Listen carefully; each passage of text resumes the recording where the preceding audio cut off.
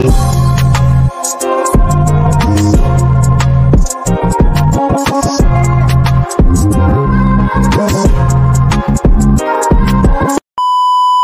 lowered his head and, ignoring her uneasiness and fear, brushed his thin lips past her jawline, making her tremble profusely. Her body became more sensitive to his invasion. Yazhe's breathing became ragged. Unconsciously, she reached out and grasped his large hands to try and stop his invasion. The man seemed to have perceived her thoughts. Grabbing her hands, he tied them up with ease and lifted them high above her head. She was even more frightened. Her heart was constantly resisting, but it was to no avail. Her entire body trembled from utter fear, yet she had no way to refuse him. Yazhe shrunk her shoulders in an attempt to dodge him, but little did she know that the unintentional contact made the man's body temperature rise and become scalding hot.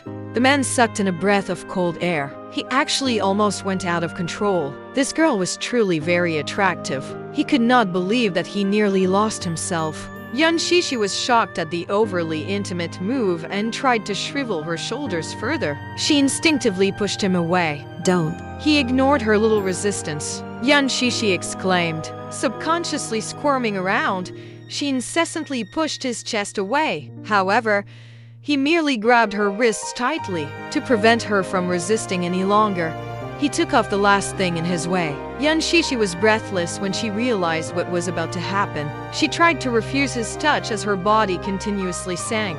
How she wished she could hide away in a world where he could not enter. His dominance seemed to have scared her really badly. No, don't. Don't.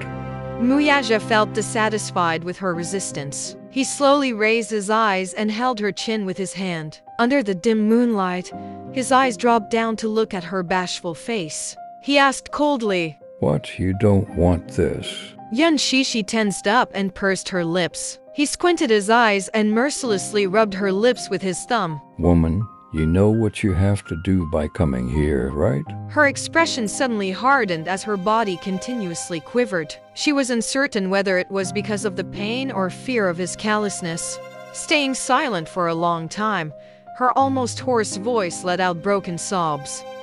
I know. Then, do you still need me to tell you what to do? His straight eyebrows twitched as his ice-cold voice asked this. Yazhe bit on her lower lip hard as her eyes welled up. She then felt a string of moisture flowing into the slit in her lips, and her mouth was filled with the taste of bitterness. She knew that they were just going by the contract. They were not in a relationship with each other, so any form of intimacy was established by the contract and nothing else. Still, no matter what, she was not going to bear with this humiliation. Yazhe gave her a cold smirk. He was not intending to give her any more time to get used to him. Binding her hands, he shoved them to the top of her head. The corners of his mouth curled into a nearly cruel smile.